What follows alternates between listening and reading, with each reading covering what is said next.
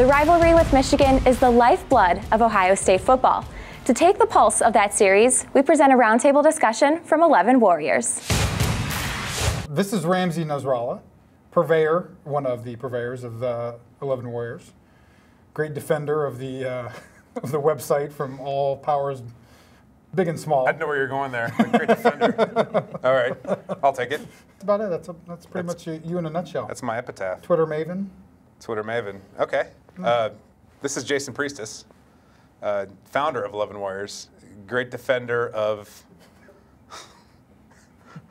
Twinkies? Twinkies, maybe. There you go. Really baked goods in general. Yep. The mind behind @11W, and the originator of 11warriors.com. Chris Lauterbach, he was the second member of 11 Warriors, I guess. Started off really kind of picking up our basketball coverage for us, and he's been part of the crew for, what, 8 years now, and done a really, really good job at a lot of that stuff. And Here during a basketball game. yeah. Committed.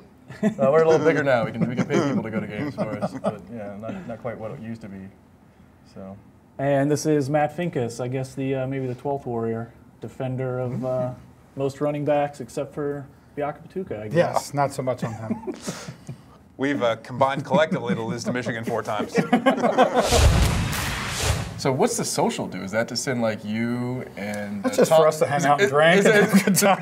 Does that send you and Tom, Zach, on a shade of hedonism? Or Yeah, I mean, me and Mike, we go to Hyde Park and have a nice dinner, order some nice big bottles. I've been telling people this is all going to pants. $17 towards gold pants. And right now, we're involved with 11 Warriors with the Gold Pants Social, which has been integral in funding how the pants are purchased every year.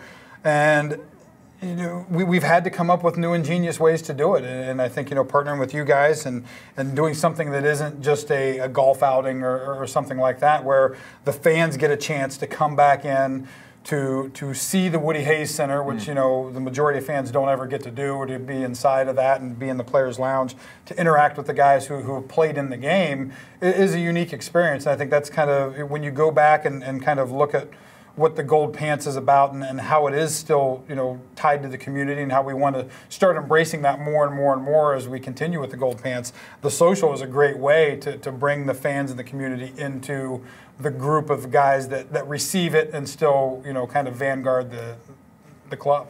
It's such a cool event too. And then you find that the Woody's not just an impressive facility. We were walking through the locker room last year, and you're looking at numbers and names, and then something jumped out of the corner of my eye. It's a Kenny G album cover, like actual Kenny G. I know whose locker that is. Oh, there's locker, yeah. I try to tell people when we're pushing for people to buy tickets and stuff. I try to convey like how cool of a night it is for Ohio State fans. I don't think I ever really do it justice, though. I mean, my dad went last year. Went to the bathroom and he comes back. He's like, I just saw Kenny Guyton's locker. And, and we had an Ohio State student working the door for us last year, and Hicks walked in.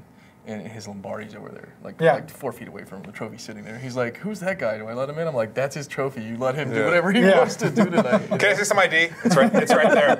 It's a chunk of marble sitting right there. At least for the three of us, and somewhat to your playing career, it was brutal. Yeah, it's just amazing how it kind of ebbs and flows, though, like you said. Because I mean, we're around 40 years old, so we cut our teeth in the Cooper era, where you really remembered the games in great detail. You go through 2 10-1, and here comes Tressel, and it's 9-1, and then all of a sudden it's basically equal over those 2 tenures. The rivalry's about balanced out, even though it was heartburn and then just burning them. But yeah, the Cooper era was really tough, but it did make the wins when they did come, really, really special, because we went in so many years and, undefeated or whatever. And there's a whole generation of Ohio State fans, younger fans, have no idea what it's like. Have never feared Michigan, really, And I'm like, you don't understand what this weekend means. And they're like, those guys are terrible. I've never had to worry about Michigan. What was a Michigan week like for you on the team? What were meetings like? What was the atmosphere? It's really crowded. I mean, you're doing a lot more than your normal week. Yeah. I mean, your normal week, you show up at the Woody Hayes and you go to meetings, you go to practice, and you go do your workout, and that's fine. I mean, you've got the band that comes in, you've got senior tackle, you've got, there's just a million different events that go on constantly, and just to try to fit all that in And football players are such creatures of habit. Like, the same thing has to happen at the same time every single time. Right.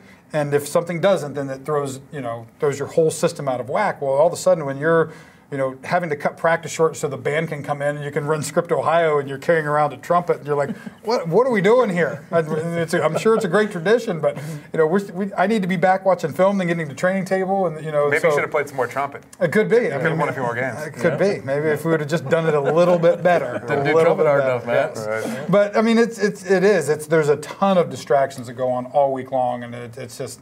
It's one of the hardest things about the week because, I mean, like I said, you're so ready to prepare for that game, and then you get to the week and you're like, okay, I'm going to put in all this extra effort to prepare, and like, you don't have time to do all that because we're going to go do 10 different other things, and we're going to take a night off for senior tackle and everything else. So, I mean, it's just jam-packed week. I can speak to what Michigan Week's like as a blogger. You're just waiting for Saturday and you're miserable, and you probably do some binge eating. Sure, looks like it. Well, it's Michigan Week. Okay. So, then Saturday comes and it's just a complete release, and you get to be chill about everything because Well, Ohio that's State nice. wins now. Yeah. These days. These days, yeah. And It is a nice especially change of recently pace. because it's now Thanksgiving week too, so it's extra weird. Which now. I hate. Yeah, Super weird. I don't like it at all. What does everyone think about night kickoff for the Michigan game? No, I hate it. I hate night kickoffs in general. About you? Well, he has Mainly to- because I have to work. He has to work. That's, Throw work out the window. What would your feelings change? The night game atmosphere is great, but what we did here recently, where we have made some bad games night games, takes away from that atmosphere. If you want things to be special, then you do them on a limited basis. you don't think Illinois was electric? No, you Illinois is don't- getting shade right now. You don't play bad name 'em. teams You at can name night. 'em. You don't do the combat uniforms, which I hate too. You don't do those every other week. If you My want it to be people. if you want it to be special, then you do it once when it's special. I mean, Notre Dame doesn't run out green uniforms every week. They do it when they have a chance of winning a game. And they lose those games. Yes. They're awful. Now they do. uniforms. Yeah, now they do. But even, I mean, even they used recently, to they've back got in the day. they've got a like gold specs to their helmet, which is like they've kind of copied Yeah, I Ohio mean, State's look a little bit. They're The helmets are horrible. Yeah. The helmets and the pro combat things are all terrible. Fickus hates football. He already just told No, me. I hate new age football. I don't like it. What's your biggest memory from the game? From Ohio State, Michigan ever. Yeah.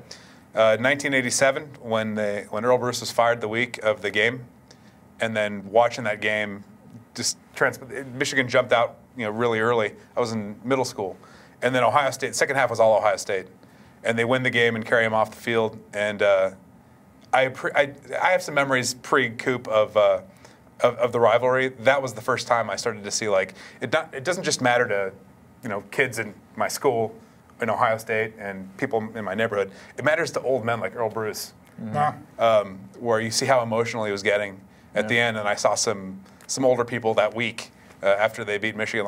Can you believe they did that for Earl? They were really getting caught up in that. And I think that was a nice moment for me to realize, this is more than just a football game. It's funny you mentioned your first Michigan memory. Honestly, my first Michigan memory, and I don't remember the year. It was probably '86.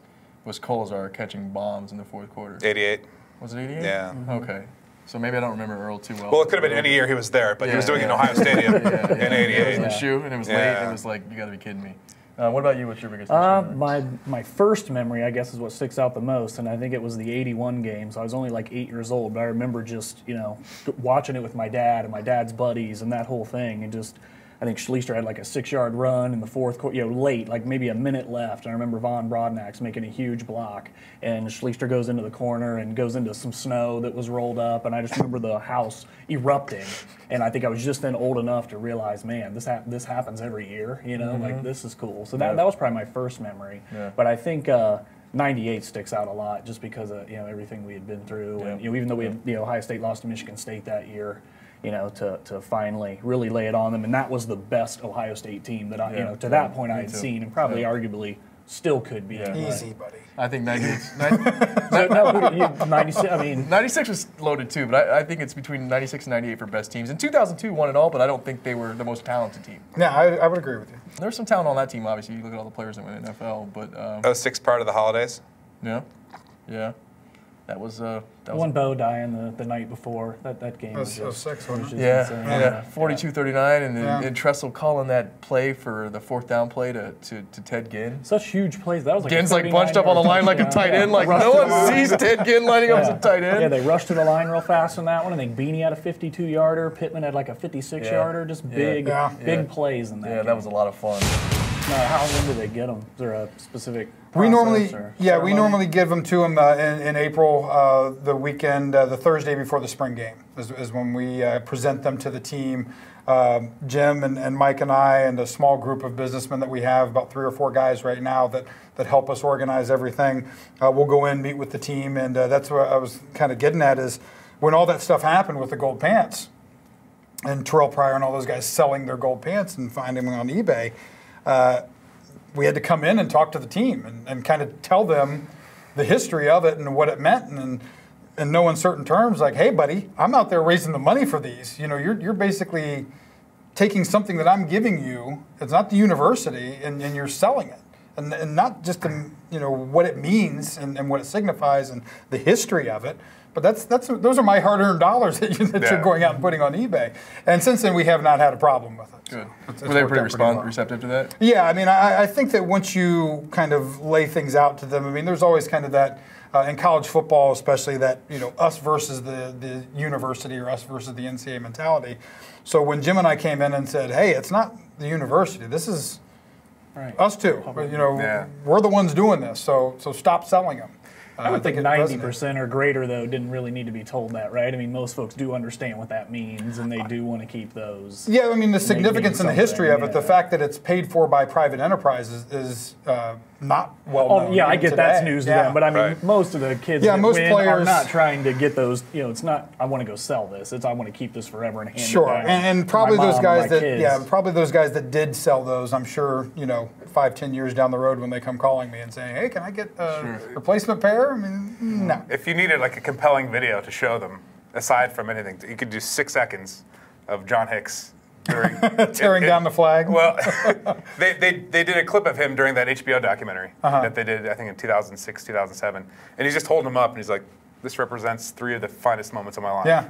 That's the end of the movie. Yeah, I mean, it is. I mean, it's that significant and it's that special. And, I was with John a little while ago for a fundraiser he did for the Diabetes Association. I'm very passionate about that, obviously, and it was brought up about him coming in and ripping the banner down. But really also, a lot of the conversation was about how much this game is in an age where everything is individualized. It's, what I can get for my likeness. My stats, how many touchdowns do I have? How many sacks do I have? Everything is individualized. No one has ever come up to me and asked me, how many sacks did you have in your Michigan games? Now they asked me my record. How did you do? How did your team do against Michigan? But it's something that is bigger than any one person, and it always will be. And you've had some of the greatest players ever to come through college football play in this game, and no one asks Archie Griffin how many yards he had against Michigan, but they ask him how many times he won and lost, because it's so much bigger than any one person, and that's a rarity in today's day and age, I think.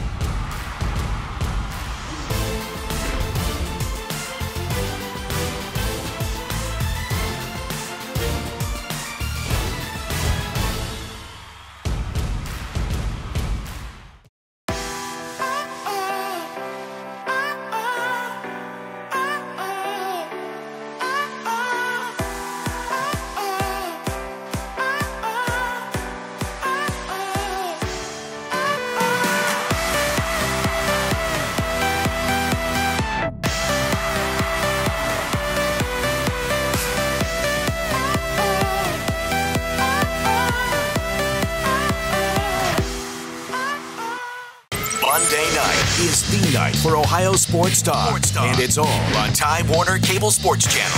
At 6, the self-proclaimed voice of truth and reason takes your calls live on More Sports and Less Levine. Then at 7, Dave Bacon and the boys unload on the week in football on Armchair Quarterbacks. And at 8, Bruce Hooley's out to make you the smartest sports fan around. Ignite your Monday night with the rising stars of Ohio Sports Talk. Only on Time Warner Cable Sports Channel.